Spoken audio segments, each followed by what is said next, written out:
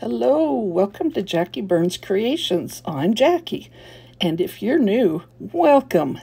So glad to see you, and welcome to all my old buddies. Love you guys, you're just great subscribers. So this is a tissue paper mystery exchange, and it is hosted by Lisa, Lovensthelife, and Karen is the co-host, Loft Home Decor. And what the challenge was is we would send each other paper and we had to use it. So Karen from Loft Home Decor sent me mine, and I'll show you it in a minute. The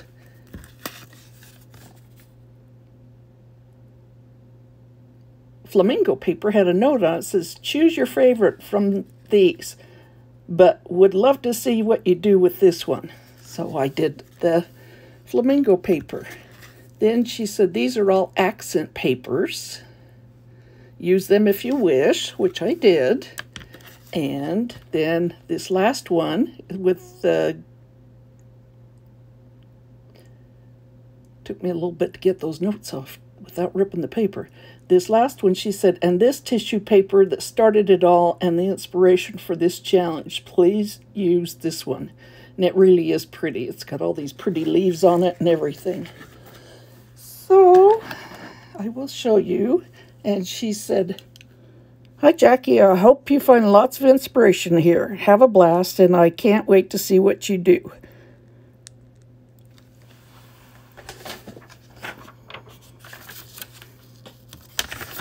If you have any questions, reach out. Thanks for journeying on this challenge. Happy crafting, Karen. She's a sweetie. So she wanted to see what I do with the flamingos, so I picked the flamingo paper first. And I have one of these little cardboard boxes that I got at Dollar Tree. I cut the flamingo paper to size, and of course I'm Mod Podging it around the edge. And it's much easier to work with than napkins, because napkins are so delicate. You have to be so careful, where this is a bit thicker and it's easier to do. So you just have to be careful not to have glue on your fingers and hang on to it and then pull part of it off, which I know from experience I've done. So what I did was just take little clips around the top, and I'm folding them down and glue, using the glue, the Mod Podge, to glue it down. Now I'm doing the outside.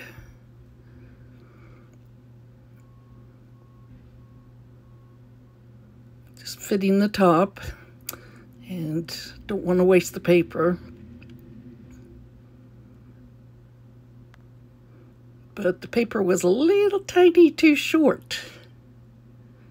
And I should have gone back and cut a big piece, but what I did was I cut a little piece and I just fit it in there. And once it's fit in there and dries, you really can't tell a bit. Besides, I'm putting something on the top and you won't be able to see that well, but it really did blend in nicely. They get a few wrinkles in them, but as they dry, they kind of smooth out. Not totally smooth, but they smooth out. Like I said, I didn't care about the top so much because I was going to put something on top. So I'm just doing the sides in this accent paper with a bright pink. It's kind of a different colors of pinks in there.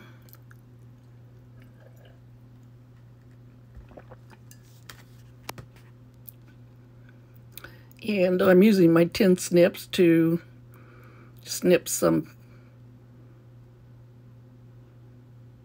florals for it. I forgot to show you that I put the shell on top. And now I'm just putting different florals in there. These are tiny little succulents, and the white ones are supposed to be for the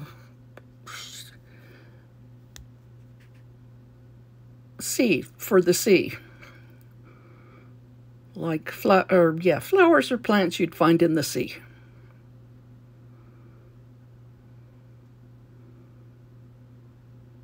I don't know if they could be used in a fish tank, but I used them in all my summer themes with shells.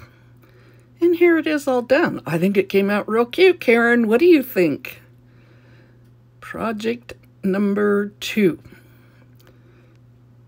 Now, these were real easy. I had these plaques that I got from Walmart, and they were $1 a piece. And I figured, hey, $1 a piece, that's 25 cents cheaper than Dollar Tree.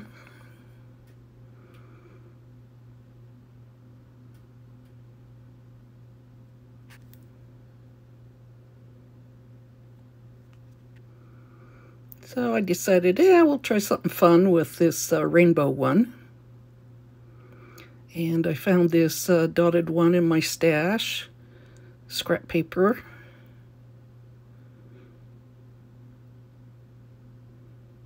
Now you'll see later on, I kind of wish they'd use something lighter, but it still works.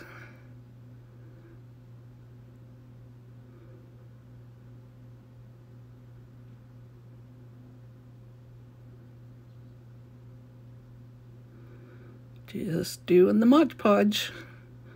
This bottle's almost empty, so I'm really trying to use it up. And I turned it over on the back. And I cut strips of one of the other papers. Now what I'm going to do is make a crinkle edge around there. You just put it down and then pleat it a little bit. Put it down and pleat it a little bit. And you can put a little glue on the pleat areas if you want, but it just kind of naturally pleats itself when you fold it back. You just try to be consistent all the way around. Stay on the edge.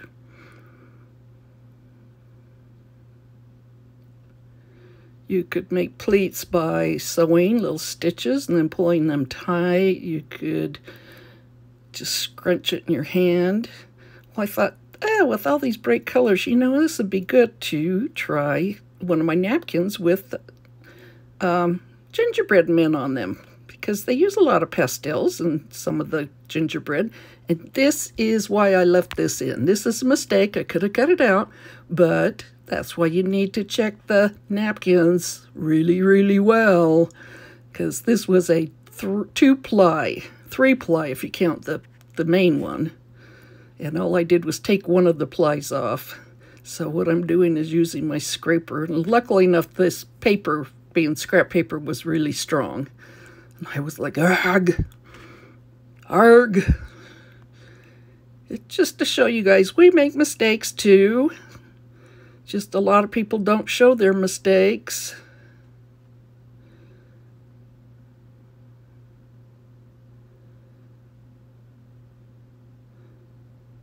And this is why I wish they used the lighter paper so you could see the gingerbread man better. But it still looks cute. And then I put some cookies on there, and it'd be cute for a tier tray. Okay, project number 3. Well, here it comes, Karen. This is your favorite paper, and this is what I'm doing with it. I got a box at Dollar Tree, $1.25 tree. And I cut the paper to size, and then I'm just Mod Podging it all the way around, wrapping it all the way around. Now, I just used, went with the natural color on the box. You could always paint them white if you want to. But I think the natural color looked nice coming through.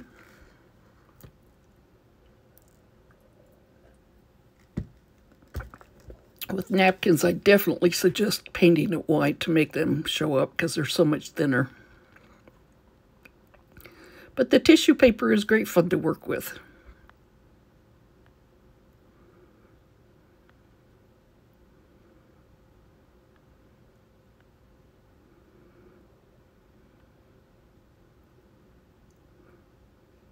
Now I'm cutting the edges, cutting them down.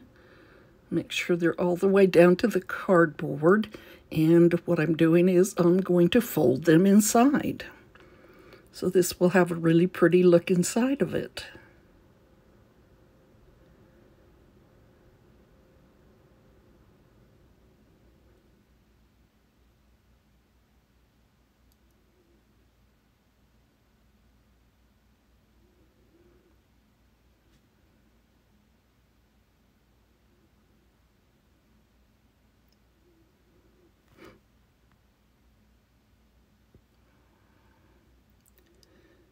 pick that up with the brush and put it in the bottom. Then Mod Podge and wait for it to dry. Now I'm doing the top and I'm doing the same. What I'm doing is I'm going to cut little squares on the sides. And that way it makes it fold down very nicely.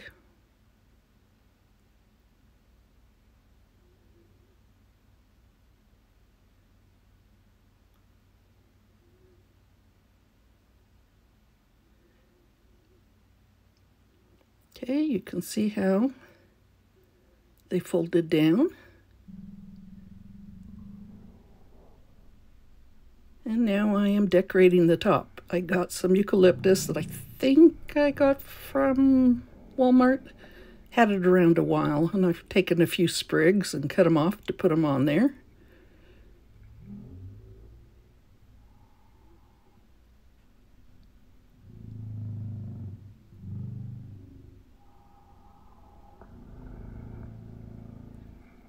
Uh-oh, I think I must have hit the slow motion.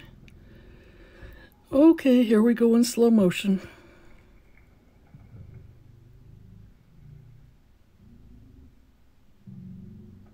See that glue gun? I love that glue gun. Has batteries that I have to charge up, but it looks really heavy and awkward, but it isn't. It's a sure bonder, and I love it. If it ever died, I don't know what I'd do. I did have the batteries go low last spring and had to reorder batteries, and they're pretty expensive, but in the long run, they were well worth it.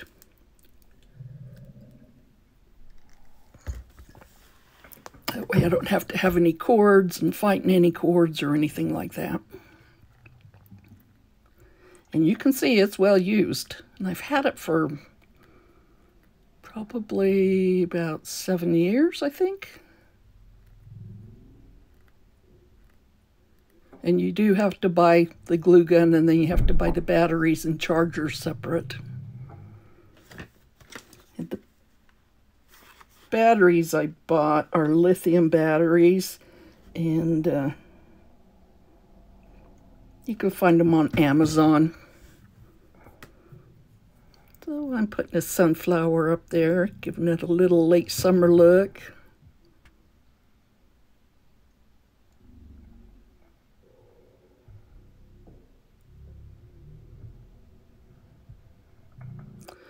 Okay.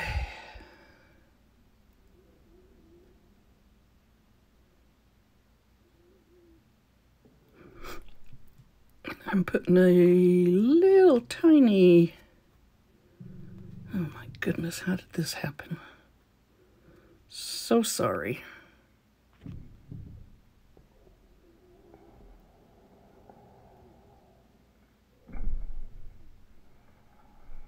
There we go with the sunflower. And then I put just another teeny little sunflower with it.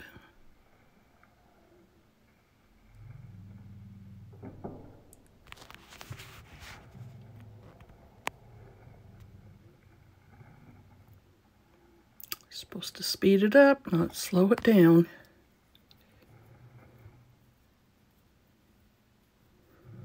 I guess, you know, it's irritating that the record button, the film button, is right next to the slow speed button. Oh, here we are back in normal time. And I even put that on fast, and it still made it very slow, so I can imagine what it'd be like if I hadn't made it go faster.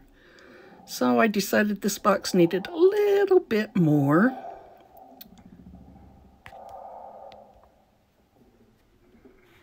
Oh my goodness, don't tell me we're on slow again. So sorry. You're thinking, come on.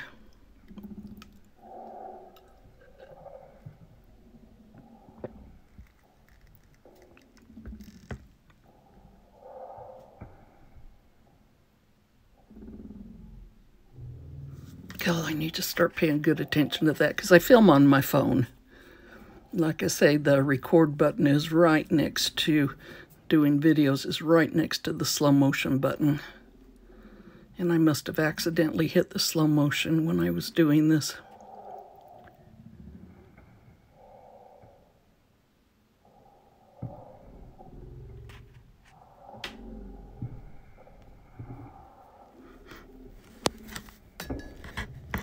Okay, since it's going so slow, you could go get a drink, get a snack, go to the potty, a number of things. It's kind of like a commercial being in slow motion, isn't it?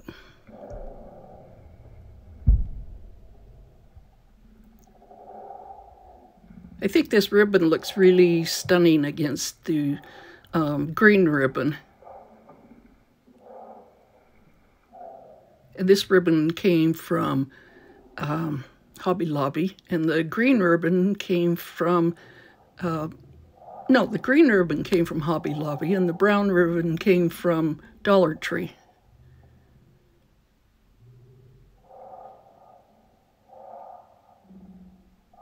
Hobby Lobby last week was having a big sale on the ribbon, and it was all marked down to 99 cents. And I even got some, I don't know what you call it, like ones that you could put on furniture or something different. It's kind of like a gimp is what they call it. It'd be a nice accent on some of the crafts. Come on, lady, speed it up.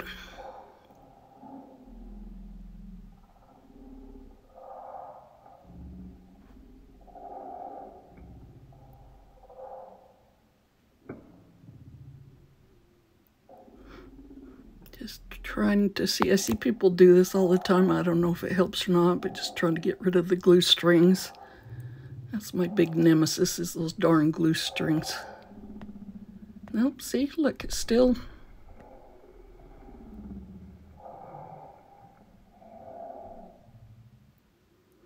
Okay, here it is all done. I think it came out very pretty.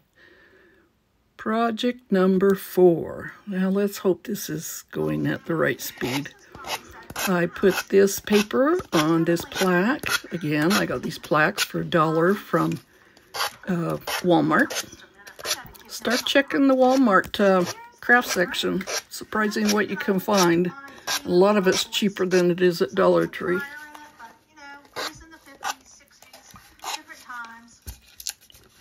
And it really is cheaper than Michael's or Hobby Lobby. Their florals are very cool. Okay, I'm just gonna cut the blue. I tried to find accents that looked good with this.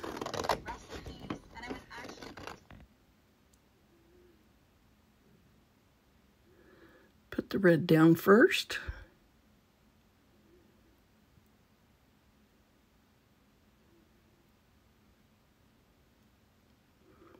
Then put the blue down. What I did was I traced them and then kind of folded them in half and cut them smaller and smaller.